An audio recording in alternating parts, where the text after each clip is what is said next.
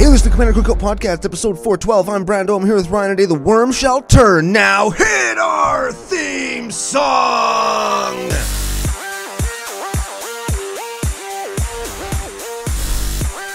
Hey, Ryan. We're back for yet another whirlwind adventure. How you doing? We're back. Good. What is going down? Whole bunch is going down. It's our second recording of 2024, the first one of the winter with snow. We actually got snow yesterday. Which is horrific, and there were several accidents. We're not going to talk about any of those on the show because it's just people that are bad at driving. What we are going to talk about, however, is a super cool deck sent in by a longtime friend of the show, some new friends of the show. We're going to tell some stories, some thanks, some peoples. That made perfect sense. Before we get to any of that stuff, we have to thank our official business daddies, FusionGamingOnline.com. They're your source for all your gaming needs. And Pile of Bones Brewing Co. They're the second coolest thing to come out of Regina. And the official beer sponsor of CCO Sidewalk Slam Season 2, which you can check out on YouTube right now. Oh, man. Big thanks to Pile of Bones Brewing Co. We drank them when we were recording CCO Sidewalk Slam Season 2, Episode 1. It has some funny moments. It's out.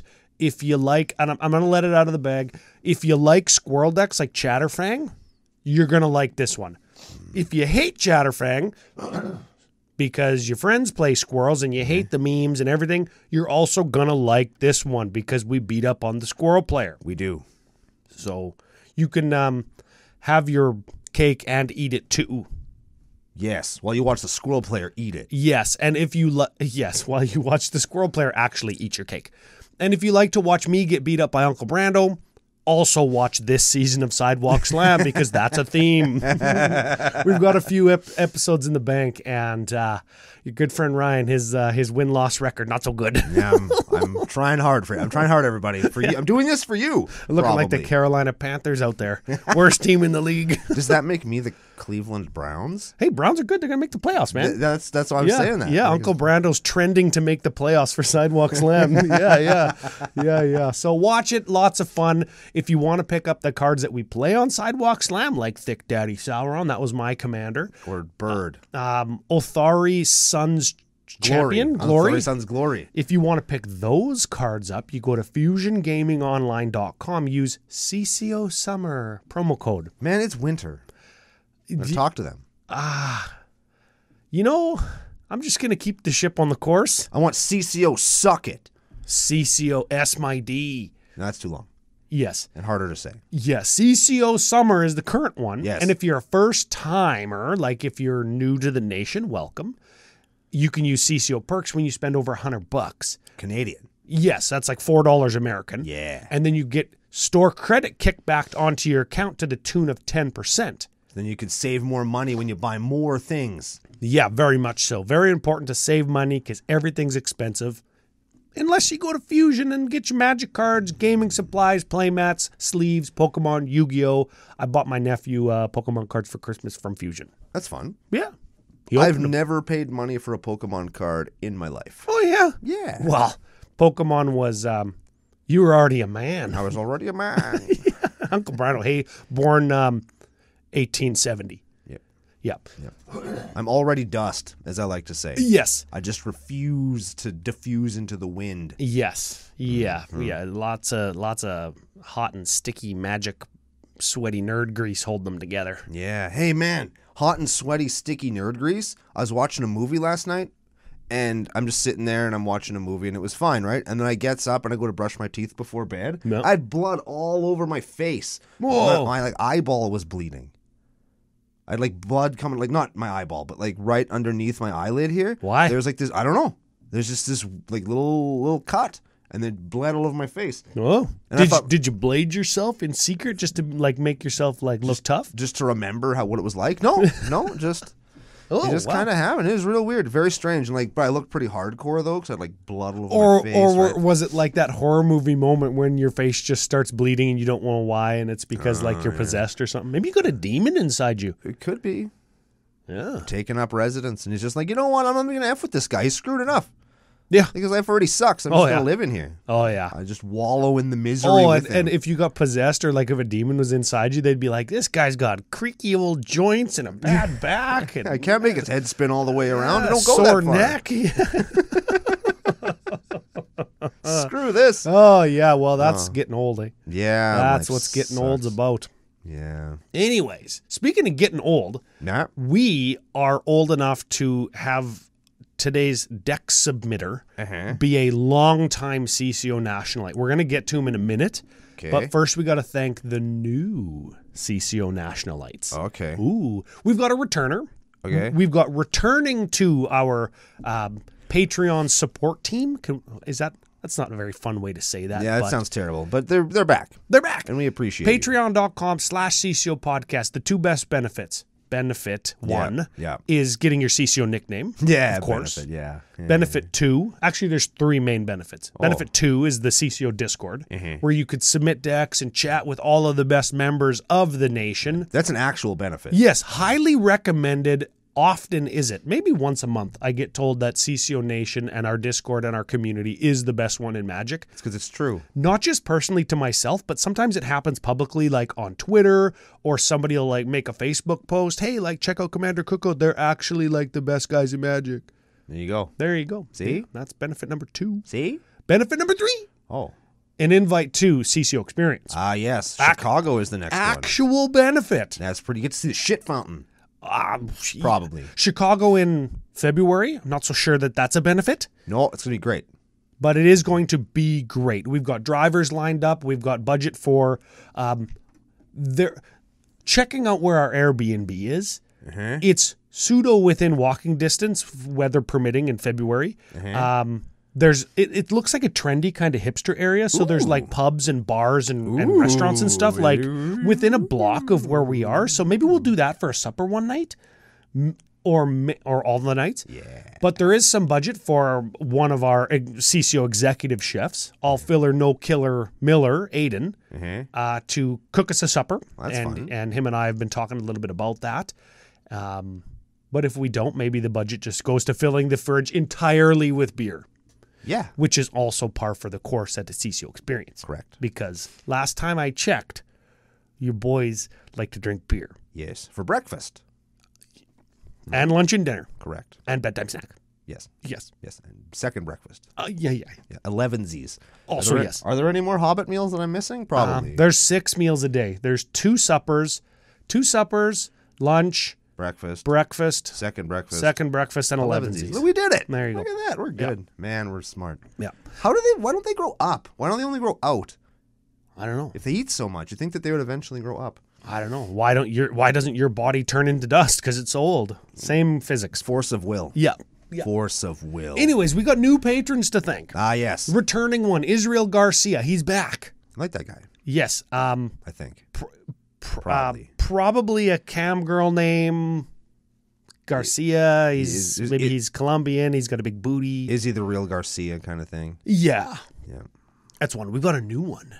Okay. And both of our new ones, potential celebrity relations. Probably not, though. Nah, they might be. But that's the thing, though. Like, we've got so many celebrity relations in the nation. Like, lots of famous people. Potentially. Yeah, that's potentially. True. They play baseball. Yeah. Or they are wrestlers or famous actors. This one could be brother or relation of Miranda Lambert, famous country singer. This is Nick Lambert. What? I've never heard of this Miranda person before. Pseudo celebrities. What's his name? Nick Lambert. Banjo. Nick. We got to make like a country music joke, don't we? Well, I don't know. Is Miranda Lambert even a celebrity? Down in the comments if you know who that is. No cheating. I don't. Nick Lambert. Dick Lambert. Yes. Interpret that is a country music reference for sure. Because it's the way you want. That's right. Okay, next one. Man, you know the thing about Deliverance? Like, everybody thinks that, like, the dueling banjos thing is the creepy thing, and the I'm gonna make you squeal like a pig, boy, is super funny until they see the movie, and then it's not. I don't know what the movie is. Deliverance. Oh. Dueling banjos is actually really cool. There's like this great like country music scene. They're like playing this thing. That sounds like something that we'll get canceled if we talk about. No, it's a movie. It's everybody knows this movie. And the squeal like a pig boy thing is like, imagine a hillbilly coming across Burt Reynolds in the woods. in the 70s. I'm not going to say anything other than that, and it's exactly what you think it is. Who's the next patron, Ryan? Next one, Devin Nylander. Pseudo-celebrity William Nylander for the Toronto Maple Leafs. Potential brother, potentially. Never heard of him. He's good. Maple Leafs are good this year. What about, what's his name? William. William? Nope. William Nylander is the hockey player. Ah, yes. This is his less good, shitty Magic playing brother. Okay. Devin. Devin. One guy plays in the NHL. One guy plays Magic the Gathering. Which one costs more money? Well, considering that William Nylander probably makes more than 7 figures annually. Nah, what you make means nothing. But it compared to how much offsets the cost. Nah, it doesn't. It still costs the same. If you make $3 million to do something and it still costs you $500 to do it, yes, you're up money, but you've still paid $5,000. Yeah, but the point is you're up money. Yeah, but the cost is still a thing. Devin Nylander. Devin. How about Nyland? I bet you it's Nylander, which sounds like Highlander. What if it's Neil Hander? There can be only one. Neil Hander? Neil Hander. Neil Hander. Yeah, that's what I said. Yes, if you have to ask, you can't afford it. Devin Handy. Yep. Got there. He's a handyman. Yeah. Hey, why would I want to become a handyman? Just going around giving anybody handies? That's a Trailer Park Boys joke right there. Yeah, man. Okay, Devin Handy. Welcome aboard. An F you for being here. Very much All so. of you. He joined like in the evening, and let me tell you, when you go into the Discord, you get finger blasted. Like everybody in there gives you middle finger memes. Yeah. And he joined in the evening and just got blasted.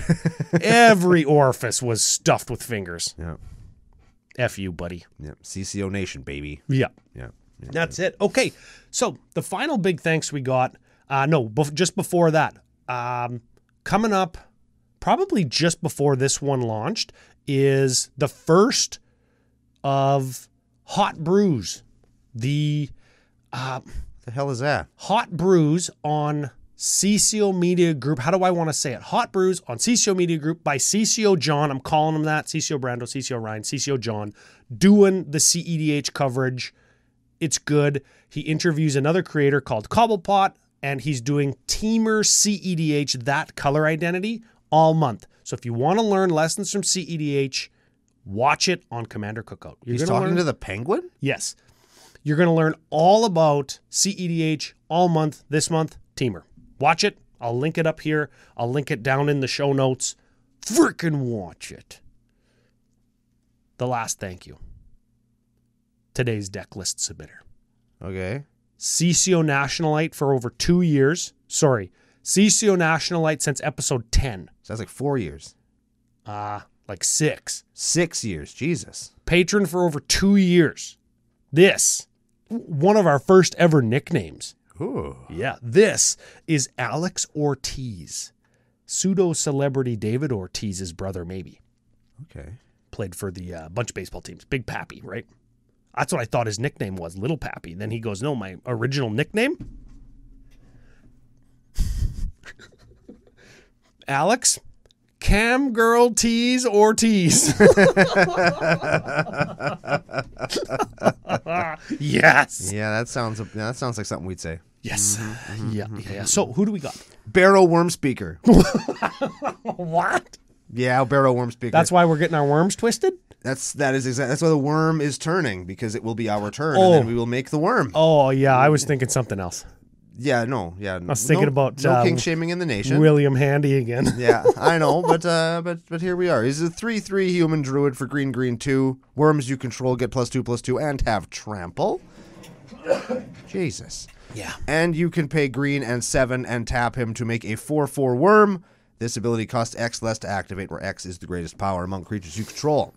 So it's a worm deck.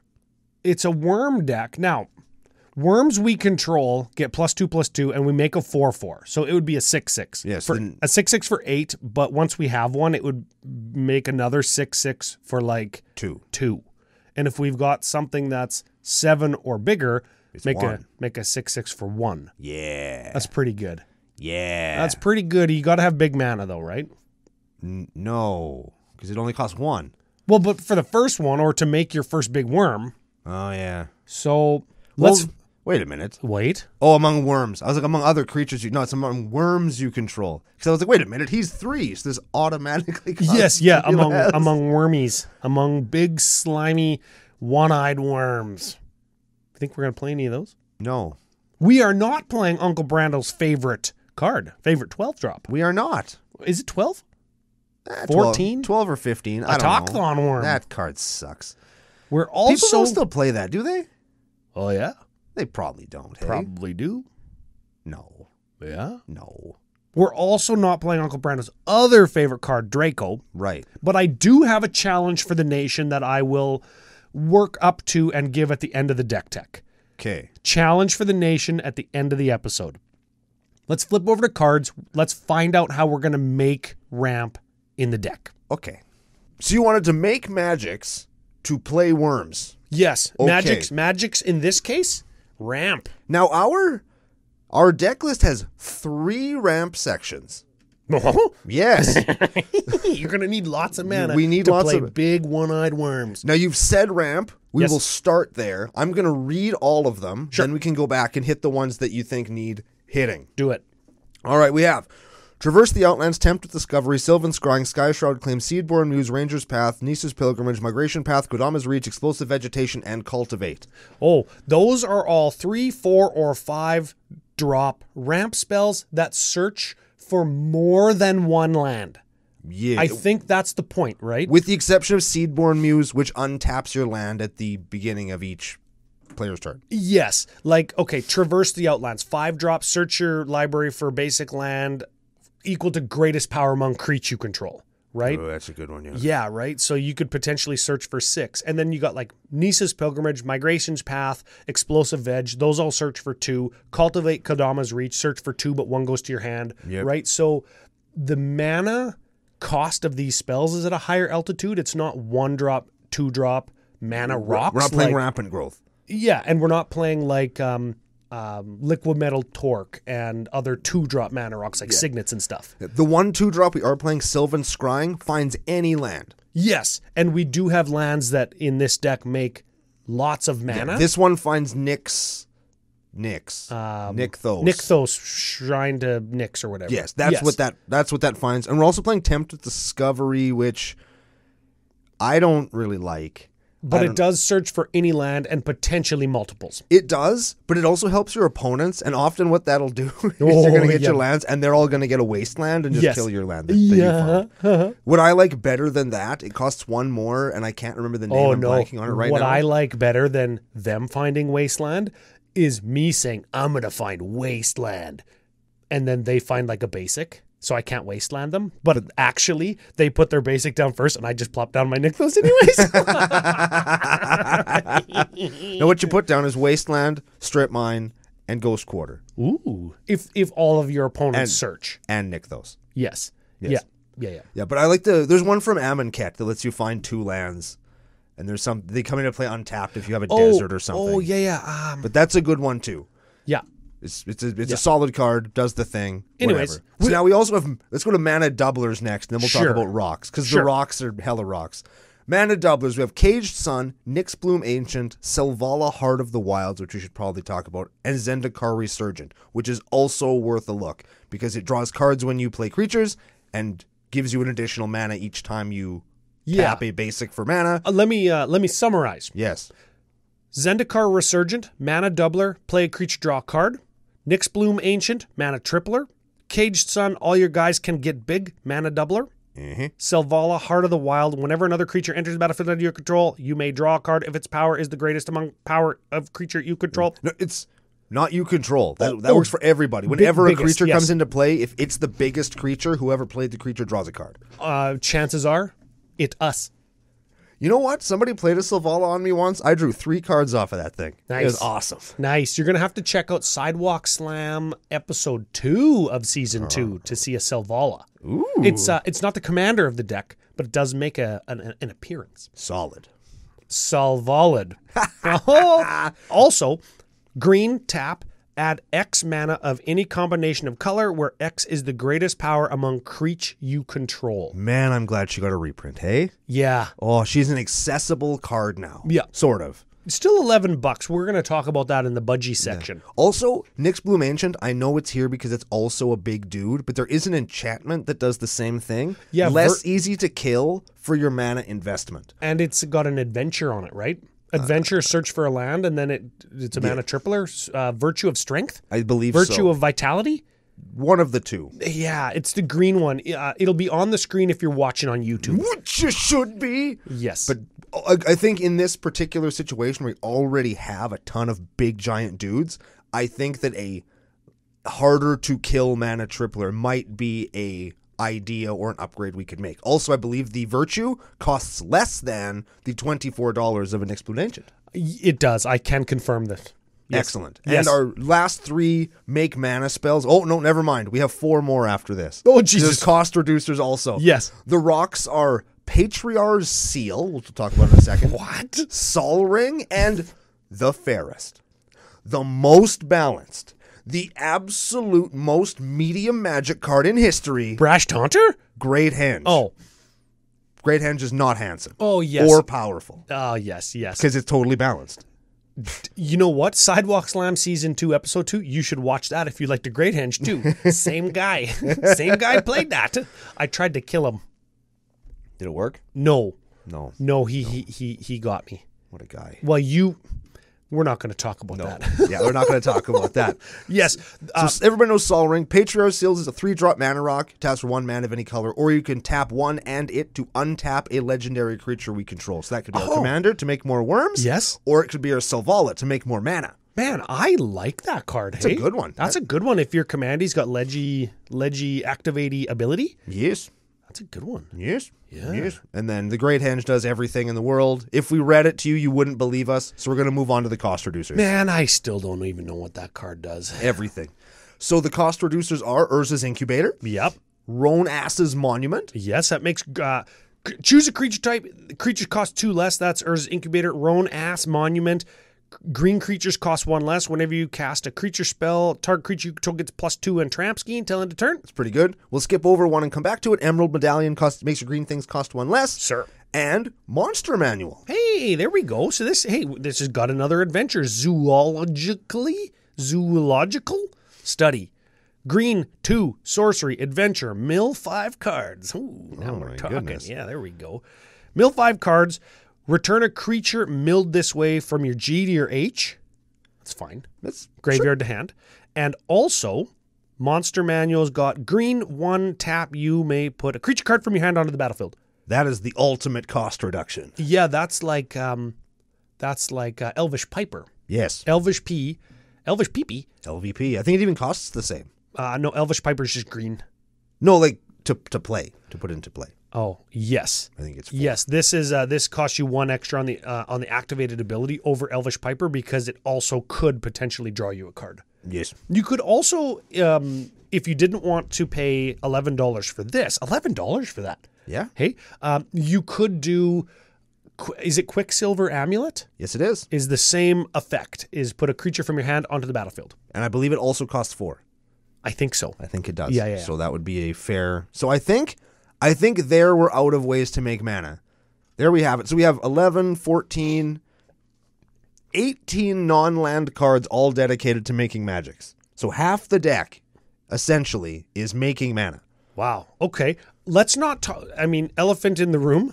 Get it? Yeah. The elephant cock in the room is worms, and there's lots of them, and they all cost lots. But let's figure out first how we're going to protect them and pump them even bigger, or potentially find the ones that really are going to win us the game. Okay. That is the protection section, planeswalkers, we've got a pump section, and a tutor section. Let's start with the protect section because it's what I'm looking at physically on my screen right now. Sure. Start with Vigor. Vigor. This is a 6-drop, 6/6 trampler. If damage would be dealt to creatures you control, you prevent it and put that many +1s on it. And if Vigor would die, you shuffle it into its library. Goes to your graveyard from anywhere. So if it gets milled or whatever. So you can't get it with your Monster Manual adventure. Correct. Cool thing. Well, you could. No, you could. You could because the Vigor trigger will go on the stack. and it won't resolve until all of the block of text on zoological study You are correct. resolves, and then you could get Vigor back, and then it'll Shuffle your try to- library anyway. Ooh. Ew. I like that. Okay. Also, Vigor, one of my favorite pictures in Magic. Oh, there you go. It's a big half turtle, half oxen with a bird on him. Yeah, very cool. Here's a card that probably nobody knows. Oh, bro. Catabatic Winds. What? Like, Brando, what words are you saying? This 49-cent gem from Visions is most likely available in a dark misprint with a double black layer. It's an enchantment for green 2 with phasing. Mm-hmm. You know it's good already. Creatures with flying cannot attack, block, or use any ability that includes a tap in their activation cost. Yeah. So it shuts down flyers. Sure does. That a little bit seems like a meta choice, but also worms don't fly. So Here's the thing I find this with my Tana the Butt Sewer deck. yeah. The bane of my existence is that one big flying creature. Oh yeah. That yeah. just beats me. Yes. Right? So cards like this, and there's a few of them coming up, and we'll talk about them obviously when we get there. These cards are important, especially if you have a flying heavy meta, which we don't even really have, but it just takes one. It just takes one. Well, you know what? And I hate, but I don't hate to keep going back to Sidewalk Slam episode 2 that's coming up. Is how many times did Alex flip off the top of his deck like a flying creature? Yeah. Right? And he was going to die. But he's just got like, oh, I'll block with my flyer. I'll block with my flyer. Yep. And that's like, man, if somebody just had a Catabatic Winds, Yep. because you know it's totally a staple. And it's got phasing, not vanishing. Well, hey, so let's it move sticks on around. to the next card here because it's, the next few actually. Oh, yeah. Gravity Well is the next I one. love this card. Whenever a creature with flying attacks, it loses flying until end of turn. It's an enchantment for green 1. Love it. Dense Canopy.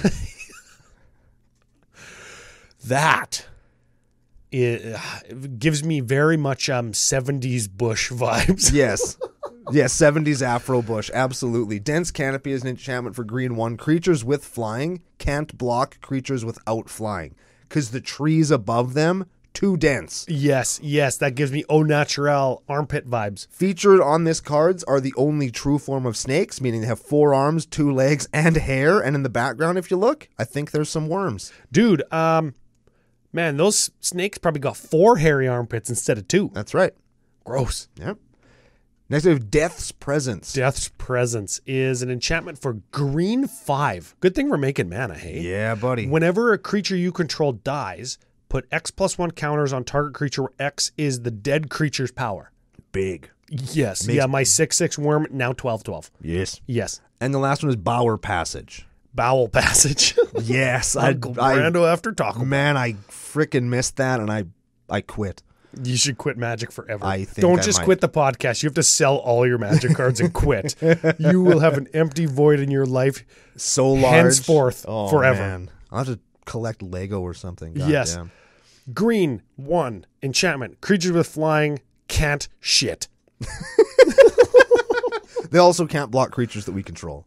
Yes. I also like Raking Canopy in a deck like this. That does 4 damage to a flying creature when they attack. So when they attack, they die. Yes. Which is cool. But they can still block you. But Raking Canopy is also fun. Yeah, I forgot about that one. That's the Protect Sec. Sec? Sure. Let's do the pump section also. Because, you know, we it's right totally need to pump our creatures. And Why not? we've got one uncategorized random sorcery that we'll read here too. Well, let's put it in with the worms, because that's what it does. Oh, okay. It yeah, makes yeah. worms. So yeah, you're right. The pump spell is Unnatural Growth. It's an enchantment for quadruple green and 1. At the beginning of each combat, double the power and toughness of each creature you control. That is each combat. Every single game I've ever played where this card was present, one of the 4 players, myself included, this happened to me once, I said, wait a second, that happens every single combat? Yeah. And then whoever played it's like, yeah, at everybody's combat, we're going to double my guys. No. Until end of turn. Yes. Until end of turn, that might be important for some people. But yes, that's where. So the 4/4 worms we're making with Baru are 8/8s now. No, they're 12/12s. Why are they 12/12? Because Barrow gives them +2/+2. Oh, yeah. Yeah. Oh, shit. At the beginning of each combat, double the power of, Man, that is a fair size creature. Yep. Here, let's leap.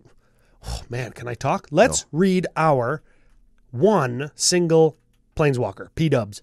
No, he's a card draw spell, so he will lead us into card draw. Oh, look at you go. Okay. Yeah. So we got Planeswalker is Garruk Primal Hunter. He's a 3 loyalty Garruk for green 2. First ability, make a 3/3 beast for +1. That's a fine ability. We're not going to undercut that. Correct. -3, here's why we play him. Draw cards equal to the greatest power among creatures you control. That's a very good ability that puts this guy as one of the best Planeswalkers in my Planeswalker Cascade deck. He's really, really good. But wait, there's more. Not only is the next ultimate ability extremely powerful and will nearly always win you the game, short of Wrath of God, but also thematic to this very deck. -6, create a 6/6 green worm for each land you control. Ooh. So like good. 12 8/8s if we got our commander out. Probably going to win you the game. Yes. Yeah. So that's very good. He's a very good Planeswalker. Leads us directly into the draw section. Bro, this guy with doubling season is like the most powerful. Oh, man. Because he's got 3 loyalty and Yeah. -6. So he comes in, you immediately -6 him to make, let's say, 10. But doubling season will actually make 20. Yeah. it's Good. It's and then whenever you do that, and I have done that, Wrath of God every time. Every time. Oh, yeah. Every time. Except for one time I didn't have that happen. And I just frickin' won. Just slapped. Oh, Alex Camgirl Tees Ortiz says this deck, like I just indicated, slaps lips in CCO Nation or CCO fashion so hard that people's lips go spinning around and sagging down and they can kiss their own ass. Just needed to throw that out there. Okay, here we go. First draw card. Soul's Majesty. Draw cards equal to the bigliness of your guy. Rishgar's Expertise. Draw cards equal to the bigliness of your guy. Play a 5-drop for free. Return of the Wildspeaker. Choose one. Draw cards equal to the bigliness of your guy, or all non-human guys get +3/+3 until end of turn. Praetor's Council. I should say guy in this case is your biggest creature, Yes, aka your one-eyed worm. correct. Praetor's Council, this is an odd card draw spell. Green, 5. It's an 8-drop, kind of fallen out of favor. Hey? It has. You don't see this card very often no more. But 8-drop, return all cards from your graveyard to your hand, exile Praetor's Council, you have no max hand size, end of game. I like that card. Yeah, it's 8, and you're probably going to draw 8. Probably. Is that good? I think so. I mean, if you're going to, in a deck like this that makes so much mana, I think that you could probably play this as quickly / as often as something like Restock, which gets 2 things back for 5. Yeah. So why not get everything back for 8? Probably on the same turn. Probably on the same turn, and if you can cast more than one thing, maybe you'll do this and then get a Kodama's Reach that you can also cast, thereby ramping yourself even further. Correct. So, okay. It's a good card, and I like it in this deck. Lurking Predators. Lurky P. This card has killed me several times. I hate this card. 6-drop enchantment. Whenever an opponent casts a spell, reveal the top card. Whenever they cast a spell? Yeah. I do that every time. That's why it gets you. Whenever they cast a spell, reveal the top card of your library. If it's a creature card, put it onto the battlefield. Otherwise, put it on the bottom of your library. Man. I'm just gonna get my 7-drop, my 10-drop. I'm just gonna get my 8-drop. Yep. I'm just gonna get my World Spine Worm. That's a worm, yo. Yeah. I'm just gonna get my what does it cost? 11 Yep. for free. For free, why Well, not? for 5 Yeah. and wait a turn. But come on, if I cast 2 spells, you get 2 worms. I'm dead. Yeah. I could just be dead. Harmonize. No, that's draw 3. Caught it. Guardian Project. Whenever a non-token creature, ETBs, not cast, ETBs, if it has a different name than something else, which it will, draw a card. Garruk's Uprising and Elemental Bond. And that's it. And sort of Beast Whisperer. Sure. Cast a creature, draw a card, really. And Guardian Project. They all kind of do the same thing. Yeah, and Colossal Majesty is the last one. Colossi Mage. At the beginning of your upkeep, if you control a creature with power 4 or greater, which we will, draw a card. Yes. Yes. Our commander solves that for us, right? Sure does. Yep. So those are all the card draw cards. Let's do the tutors real quick. Sure. We have Tooth and Nail. Ooh, okay. 7-drop tutor.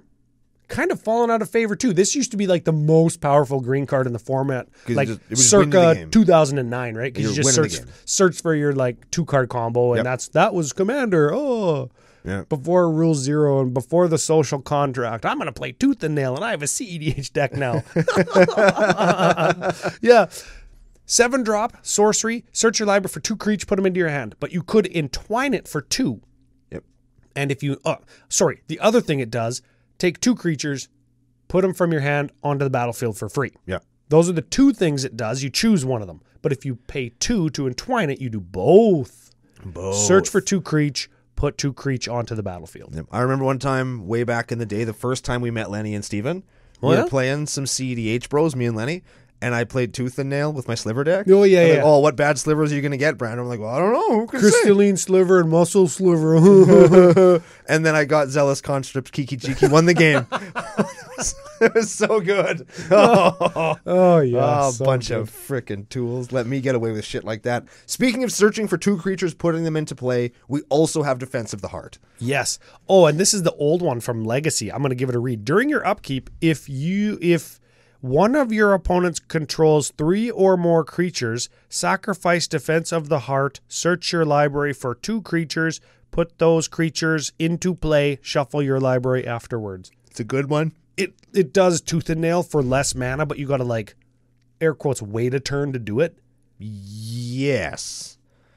And I guess people always say waiting a turn is, like, so bad and cards are do nothing if they make you wait a turn and blah, blah, blah. This card could potentially win you the game. Absolutely. As long as nobody has a disenchant. And in my experience, disenchant type effects are the least common kind of removal that people have, like spot removal at instant speed of. Right. The most common is creature and then maybe artifact. I would suggest that as well. And then enchantment. Yep. Which should be the other way around. I think enchantments are getting way more out of hand than I think artifacts enchantments are probably more powerful. I mean, look at Defense of the Heart. Yeah. But artifacts are so much more commonplace, right? Yeah. Like you'll play any game and any player could have 3 or 4 artifacts. That's because why mana rocks and stuff, right? That's why Cockslide Extortionist is so strong. Yes.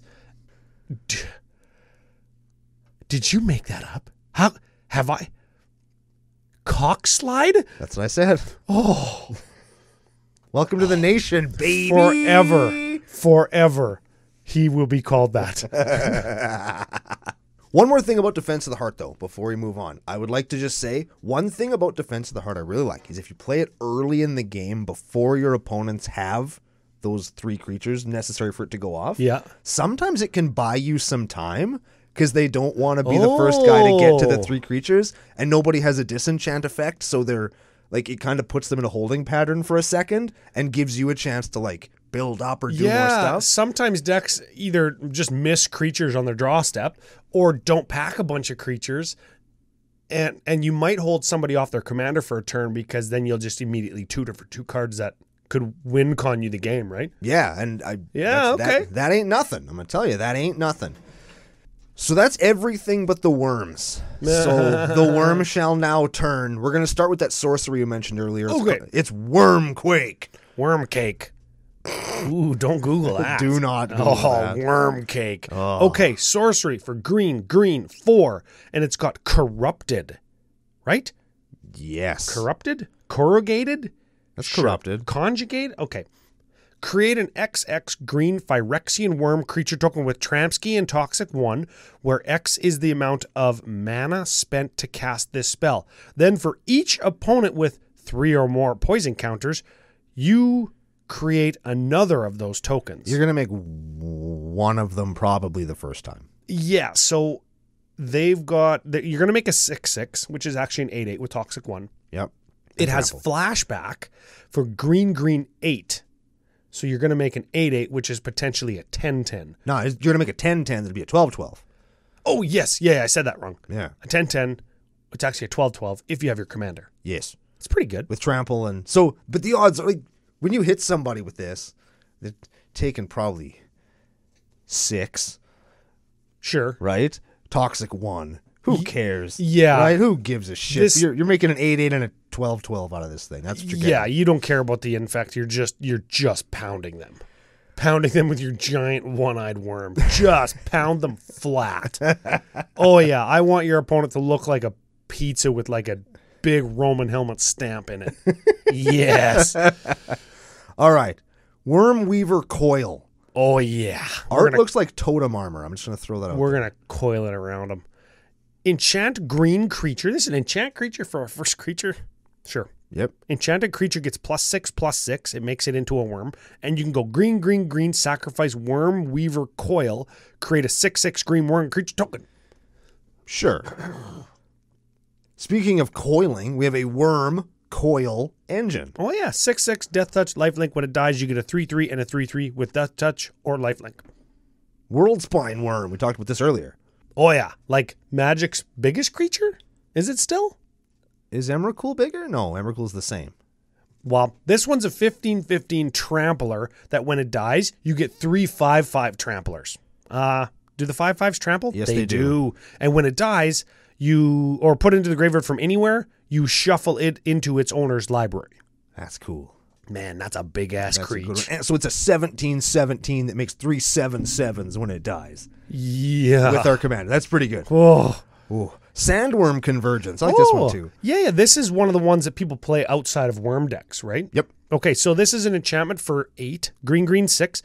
Creatures with flying can't attack you or planeswalkers you control, so it's got some protection of the variety that we're already playing. And at the beginning of your end step, so you don't have to wait for it, really, create a 5/5 green worm creature toke. Flavorfully, that card doesn't make any sense to me, but because the sandworms, if you've ever watched Beetlejuice, Or Tremors. do you know where they live? No. Under the ground. Why does that stop flying things? Because they jump up unsurprisingly. But they would get the things on the ground first. Maybe. Things on the ground, But they there's- would more easily get. There's nothing on the ground, though. There's Our guys are on the ground. No, they live in the desert because they're sandworms. I don't know, man. And they don't get other worms because they're bros. All right. Maybe in this deck it makes sense. What is happening in this picture? I don't know, but I like this shitty card. Jesus, Rootbreaker Worm. 6/6 trample for 7. All flavor text. Roar of the Worm. Roar of the Worm. This used to be a card in Standard in 2001. Green, 6, sorcery, create a 6/6. Also flashback for 4. For 4? That's pretty good because you would actually just mill it or get it into your graveyard somehow and then get a 6/6 for 4. That's pretty good. Yeah, it was good. Predatory Worm. Ooh, Drives a black van. yeah, free candy spray painted on the side. Yeah. Vigilance, 4/4 for 4. Gets +2/+2 as long as you control a Garrick Planeswalker. There's a non-0% chance that could happen. We do have a Garrick. That's an 8/8 for 4 if we control Garrick and our commander. Oh, jeez. Plated Slag Worm. So that's your mother worm slag. 8/8. This from Mirrodin. This is a good card too. 8/8 for 7. Can't be the target of spells or abilities your opponents control, aka it got hexproof. Yes. Sure. Yes, it does. Penumbra Worm. I played this in my Penumbra deck when it came out in Apocalypse. Ooh. Man, this is like a walk down history lane with your good friend Ryan. 6/6 trampler for 7. When it dies, you put a 6/6 black worm creature token with free candy painted on the side. Neat. Yes. Palaka Worm. Palaka Worm, OG from World Wake. I lost to this in a PTQ. I placed second in the PTQ because my goddamn opponent hit Palaka Worm. Was it limited? Not standard.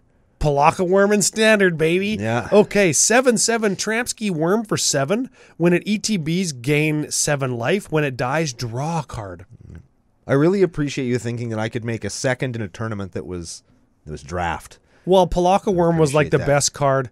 No, it wasn't, because it was too aggro for Palaka Worm. If you Yeah. could survive to 7 mana and then gain 7 life, Palaka Worm just won you the game. You didn't even need to attack with it. Yeah. Because you have 7 more life, and now like Vampire Nighthawk or a Geyser Glider, like the Yep. landfall gains flying, doesn't win you the game anymore.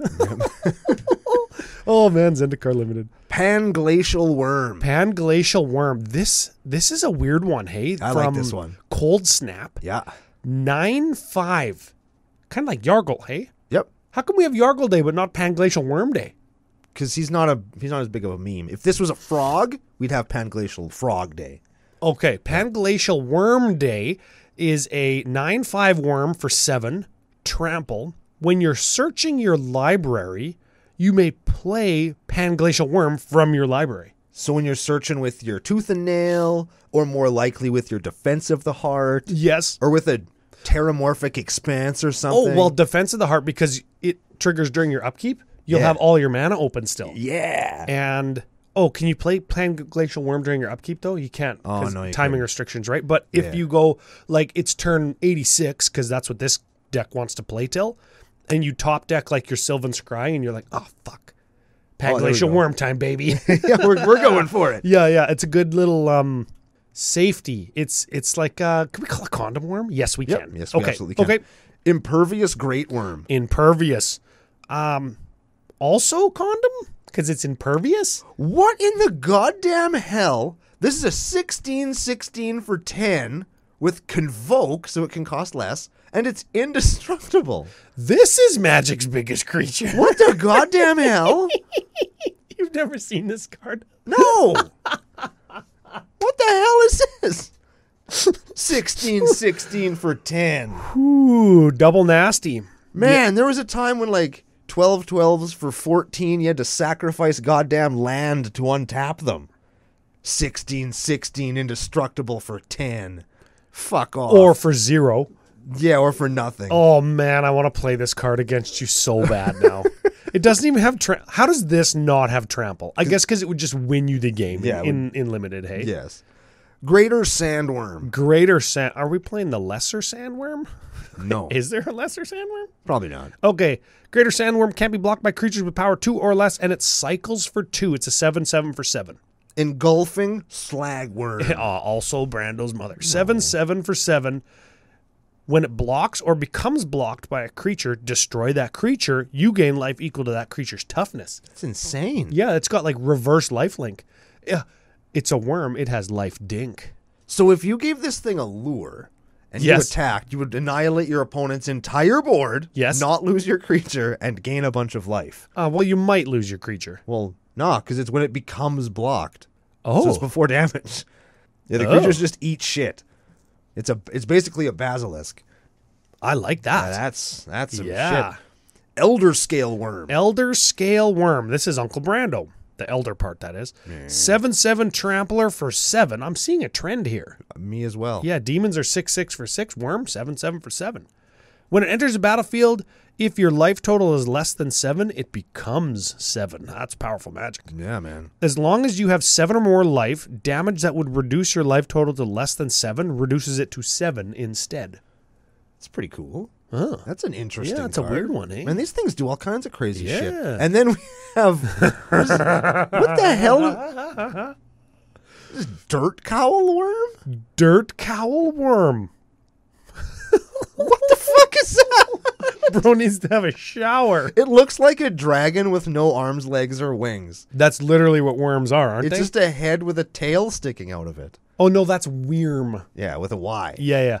This is just a big, nasty, dirty fucking worm. Whenever an opponent plays a land, it gets a +1/+1 counter. Neat. Fuck. Defiler of Vigor. This is a fucking worm. Can I just say that I think that Dirt Cowl Worm was the Tempest pre-release promo card. Or it was some kind of promo with a date stamp. I remember that being a thing. Oh, if we're man. continuing the trend of going back in time through the history of worms. And why wouldn't we? Yeah, exactly. Defiler of Vigor, Ryan. This is the Pay-Phyrexian green for a green pip in spells you cast, right? So this is kind of a ramp spell at the cost of life, but also whenever you cast a green permanent spell, put a +1 counter on each creature you control. Each creature we control. If you want to see this card in action and the managing of dice that it takes to actually work this card, frick. Sidewalk Slam Season 2, Episode 2. There we go. It makes an appearance too. Uncle Brando is a good uncle and is managing the dice for one of our opponents because there is a lot going on for a minute. Oh, man, Defiler of Vigor. And all of that comes on a 6/6 body with trample for 5. Yes. Like, what the Yes. God damn it. Power creep doesn't exist. Crush of Worms. Put 3 6/6 green worm creature toke into play. Flashback. Oh, it costs 9. You're getting 18 power for 9. pretty good. You're getting potentially 24 power for 9 if you got your commander. Flashback for 11. Yeah. Now we're talking. Yeah. It's 12. Oh, yeah. It's 12. I mathed good. Yep. Can you imagine doing this and then flashing it back same turn and getting 6 bros? Oh, that'd be cool. Oh, yeah. 6 8/8s just crushing. That's like Garrick who? Yeah. Yeah. Man, look at the art on this card. That is cool. Well, in a bleak sort of way. So I've read this card before, but real close out of the corner of my eye when we've moused over it, I thought it was called Sausage Worm. Sausage Worm. Sausage Worm. It's a 6/6 for 6 and a green. Has Buttthirst 3 and Trample.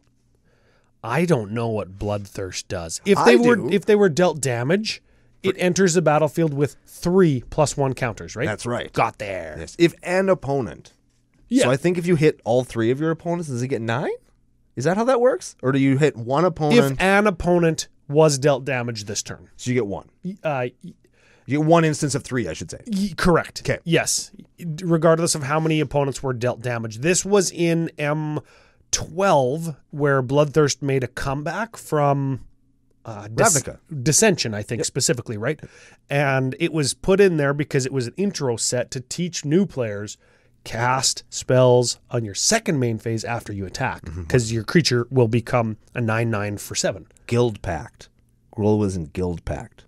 The second one. Ravnica. Yes, I knew it was the second one. Dissension is the third one. Dissension is the third one, yeah. Bellowing Tangleworm is our last card. Oh, BT. Bellowing Tangleworm. 4/4 for 5 with Intimidate, which means it can't be blocked except by artifact creatures and creatures that share a color with it, so green. And also, other green creatures you control have Intimidate. That's pretty good. That gives all your worms kind of unblockable. Quasi-unblockable. Although lots of green creatures going to show up at a commander table, but still, yours are bigger than theirs. So there it is. And that's the deck. Man. Okay, I've been waiting all day. Strengths and weaknesses. Strengths and weaknesses. Where do you want to start? Well, we usually start with the strengths. Sure. I think. Yes, this Beats deck with a Z. Yes, it will Beats by Dre you. It will actually slap the lips clean off of somebody's face. Onto somebody else's face. Yes. But not remove their lips though. Like it will knock the lips off of somebody else's face. Those lips will land in the sand, where you will stomp them into the dirt. Yes. And then the other player will have no lips. Yes, you'll thwomp them with your giant worm into the dirt. Yes. It'll slap somebody's face so hard their lips will go flying off and land on somebody else's face with such a hard slap of the face that those lips will fly off. Exactly. Precisely. Yes. Okay. So funny to tell somebody about it. Come on. Yes. It's almost meme deck. This is a meme deck. You think it's a meme deck? This is an absolute meme deck. It's not like your mono green stompy deck? No. Well, I mean, it also is. It is also you that. can do both. But it is certainly a meme deck. The jokes and the lulls. Yes. I'm rolling that into one, right? They're all real, yes. Okay, real strength. Real strength. Actually plays what is probably the most powerful cards at the EDH table. In not only the green card draw spells and the Garricks and the Selvalas and stuff, but also like 15 and 16/16s. Yes. Like those are just going to be the biggest creatures in the game. This is one of those decks that kind of adopts the Brando deck building philosophy, where it just, if you draw a card and it's really good, that's what every one of your cards is. Yes. You don't play a lot of utility stuff, except for Harmonize, which you should cut immediately and put in either an Achroma's Memorial to give you guys haste or a Concordant Crossroads to give you guys haste. Ooh, those are good cards. Good cards. Okay. Yeah. Okay. Last strength, and we're going to come back to it, but you could build this for quite a good, low, nice, clean budget. Yes, some of the worms are worth more than you'd think, but if you're not buying them from a store and are instead trading them from a friend, they are cards that, if you have good friends, they will trade you for less because you're actually going to play your Panglacial Worm. Yeah. Or your Impervious Great Worm. Or like, they're not worth $5. They're just not. Exactly. So let's move over to the weaknesses real quick. Slower than balls in January. That's the saying, right? Molasses in January. Oh, I thought it was balls. Yes. I don't know if you have this on your list of weaknesses, but the first thing I think of when I look at a deck like this is it could run into the which half of the deck do you draw problem. Oh, yeah. You could draw all ramp and have mana for days and nothing to do with it, even with your commander, or you're going to draw all these 9/9s and you'll never play them. That's 'cause how you're my dead. Brian Stoutarm deck works, right? Exactly. I draw like that. all the ramp and the mana rocks and the land taxes and no guys to fling. Yep. Same like this. You could just draw, you think, oh man, I've got 3 land and maybe 1 creature and 3 ramp spells in my opener. Yep. Perfect. All I need to draw is any creature and it's gas. Yep. And you just draw like on turn 3, it's like, okay, here we go. You rip it and it's like Land. cultivate. Yep. Forest. Those are like your turn 3 and turn 4 draws, and you're like, I'm fucked. Because somebody used a removal spell on your 6/6, or got caught up in the first sweeper because somebody's playing tokens. Yep. And then you're like, uh-oh. And you draw, I don't know, your Unnatural Growth, which is a fine card, and a Beast Whisperer, which is a fine card, and it's turn 8 now, and you've got nothing. Yep. Yeah, huh? Yep. So- And a lot of the draw spells, Sans Harmonize, which I still say you cut, are dependent on you having one of your big dudes. Yes. So yes, you can refill your hand if your deck is working. If it's not, drawing a Rishkar's Expertise in some cases will draw you 3 cards. Yeah, so which half of your deck do you draw is now on there. I will put in there how much early game does the deck have against aggro decks. Like None. think of the O'Hare Axonil deck. You could be dead by turn 4 or 5 when this deck plays its first creature. Yep. Right? So does very much relegate it to the realm of casual, which we know because it's nothing wrong with that. kind of a meme deck. But you have to make sure that when you sit down, you say, hey, I'm playing 16/16s, but it's going to take me like 16 turns to play them. I was going to say 9 or 10 turns at least for the deck to like really start snowballing. Yeah. So 'Cause you just don't- be aware, right? Yeah, like, oh, well, you can play a 16/16 on turn 5 or 6. Yeah, but it's only 1 creature. Yeah. You know what I mean? Like 1 giant creature, turn 5 or 6 in an EDH game, it does not the difference make necessarily. Correct. Yeah. Okay, so the deck as it is, we're moving to the budgie section. As is, as on arcadeck.com, Worms, $355. That's perfectly fine. That's fine because you're going to perfectly have a lot fine. of these cards. But hear me out. Let's say you don't have one or have the $60 budget for a Great Henge, most expensive card in the deck. Yep. Cut it because you've got ramp, you've got card draw, and if you don't have creatures, Great Henge costs 8. Yeah. Yeah, so you're not casting it. Yeah. Okay. Nykthos, Shrine to Nyx. Now, this would maybe give us the ability, if we cut it at $32, Yep. it would also leave us room to cut the Sylvan Scrying as well. Yeah? And if we're cutting the Sylvan Scrying and really moving away from the non-basic land mana production, we could maybe also cut Yavimaya Cradle of Growth because we only have nearly exclusively forests anyways. Yeah, there's 1, 2, 3, 4, 5. There's 6 non-forests of the 35. Reliquary Tower and Rogue's Passage might be really good cards to find with Sylvan Scrying, but maybe not. Yeah, we're not. And if it could save us at this point, like if you cut the Nykthos and the Yavimaya and the Sylvan Scrying, we're saving like over $50, Yeah. right? And my final cut, because it's $35 again, What? it just got reprinted, sort of. Urza's Incubator. Jesus. No shit, hey? No shit. And great ramp spell in creature decks. Hell yeah. And good card, but it doesn't really do anything except provide you mana. Yeah. And you could have something else, like a mana rock with an extra function. You could cut it and keep your Nyx Bloom Ancient and play that thing of vigor. Oh, other mana Virtue tripler. of Green Triple. Because then you That's fine, yeah. Because then you get the possible situation of Nyx Bloom Ancient and that, and then your swamps tap for what, 9 Forests. forests? Tap for 9. That's lots. Yeah, so that's several magics. That's a impervious Great Worm almost. Yeah, and you tap your commander instead of making a 4/4, you make a 16/16. Yeah. There you go. Because Convoke, right? Yeah. That's pretty dang good. There we go. So, Great Henge, Nykthos, Incubator, Cradle, cut 'em. That's 140 in savings. You could build this deck for $200, $215 plus or minus what you already own. And which is what every binder built deck you ever build will cost you. Yes. Now, I will say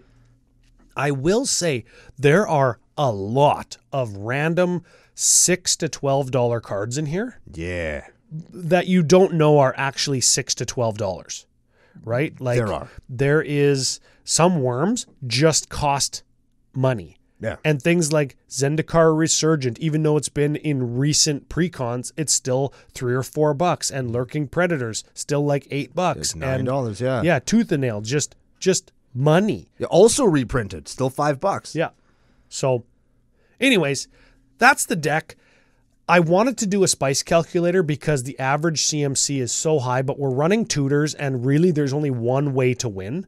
And really, with Beru Wurm Jerker offer, you're going to see the Wurm deck. So the spice calculator is going to be a little bit low. Yeah. So instead of that, I would offer people the opportunity to go and use the spice calculator for free on commandercookout.com. There's a tab for it, and pick up some spice calculator stickers while you're there. Oh, yes. Then you can mark all your deck spice rating or use them as labels for your deck boxes because they fit on there perfectly, I will add. Well. Mm-hmm. Yeah. And it'll let everybody know that your decks are spicy. The challenge that I had. Yes. So in episode 408, I called out CCO Nation and said, maybe we'll do the deck, the first deck of the year, our highest possible mana value, biggest average converted mana cost deck we've ever done. That's fully playable. And functional. Yes. It has to be functional. And this one, I think we've demonstrated very much is. It's 5 or something, right? 5.11 average mana value for this deck. It's pretty good. I would like to challenge CCO Nation to give us a deck with a higher average mana value. Yes. Higher than this one, still functional.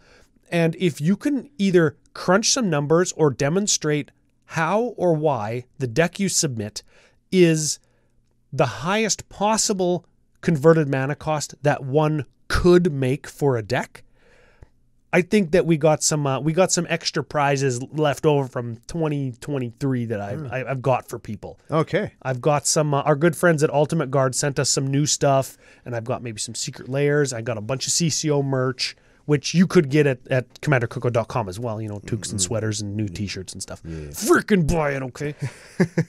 I got some prizes for what could be the highest CMC deck ever, and I want to challenge CCO Nation to submit that to us. And we're going to give you a couple of weeks to do that because your boy, Uncle Brando, needs your help. Oh? I am embarking on a journey to teach somebody who's never played Magic before how to play Magic. Oh? And I have built them a deck that is cutesy, accessible, actually good. Oh, yeah, right. And I think contains every evergreen keyword ever printed into the game. So this is an accessible deck. Okay. Yes. Okay. So what I'm looking for, I'm playing Naya. And next week we'll talk about the deck. Okay. Talk about the deck next week to give you guys a couple of weeks to come up with your high CMC monstrosities. In the meantime, I am looking for strategies to actually teach somebody the game using a deck. There we go. What's your favorite strategy for inducting a new human being who just, I want to learn how to play Magic. Can you teach me? Where do you start? What's something that you save till the end? Is there like a through line that you want to make sure you're ingraining early on to make sure that the habits are there? Right? Yeah. Right? There's stuff when you're teaching sports, and Ryan knows about that. When you're teaching somebody something, you want to subtly make sure that they're always paying attention to X. What is it? Yes. Okay, I'll add a caveat to that. Or a rider text underneath. Yeah. Asterisk, and then you read the bottom of the page, right? Right. Okay. For the deck that we're asking, the high CMC deck, Yep. or Brando's ingrained teaching technique question or episode that we're going to do next week. Yep. You can submit them commandercookout@gmail.com. Correct. It's a fine place to put them. Yep. If you're in the Discord, one of the benefits of becoming a patron supporter, Yes, sir. links in the show notes, wherever you find the show, you can put them in the preferred deck list category or thread if you have access to that. That's one of the higher tier benefits. Yep. You could put them in the casual deck thread. You could put them there. Or you could put them in the creative team thread if you have access to that thread. So all different tiers have all different accesses, and put them in any of those 4 places and we'll find them. Tag me if you want me to see it, because that's how I find things. Yes. Tag Brando in the teaching players how to do one, and put the decks in the appropriate deck list channels or commandercookout.com. Yes. One more thing, and I'll answer your question with a question. Uh-oh. Is how old is the person? Same age as me. Same. Okay. So an adult. Yes. It's And an adult person. An adult person. Now, for people who are submitting answers, it could be anybody. Maybe like there's definitely a different strategy when teaching kids things, literally anything, than there is an adult. But some things, like your deck has lots of evergreen. Yeah. Some teaching techniques, especially for Magic, are evergreen, like the phases of a turn. Correct. And when to draw your card and when you can cast instants versus sorceries. Those are things that they need to know. Yes. Right? But if somebody has an articulate answer or an articulate enough answer to give us the evergreen stuff plus what you'd specifically do for an adult, I think that would be even better of an answer. Yes. Yes. Correct. Okay. Yes. Okay. So thank you in advance for all of your responses to that question. Thank you to Pile of Bones for giving us beer while we play Sidewalk Slam. Ooh. And thank you to FusionGamingOnline.com, where you can go to get all of your gaming supplies for 5% off using CCO Summer special promo code. All your giant, huge, one-eyed worms. If you want to mushroom stamp somebody, they are the best place to go, baby. Yes. If you want to mushroom stamp Uncle Brando with an autochthon worm in Chicago, I will video it. Oh, man, that'd be... Give him the Roman autochthon helmet. But you have to hit me with the worm for it to count, and I don't think that's ever happened to me. Oh? Yeah, and I'm throwing it out there into the world. It's a challenge, if you will. So 3 challenges? Yeah. Bring it on, bitches. All right. And on that note, we are going to be back to teach somebody how to play Magic on a very exciting episode of Commander Cookout Podcast. Hit our theme song!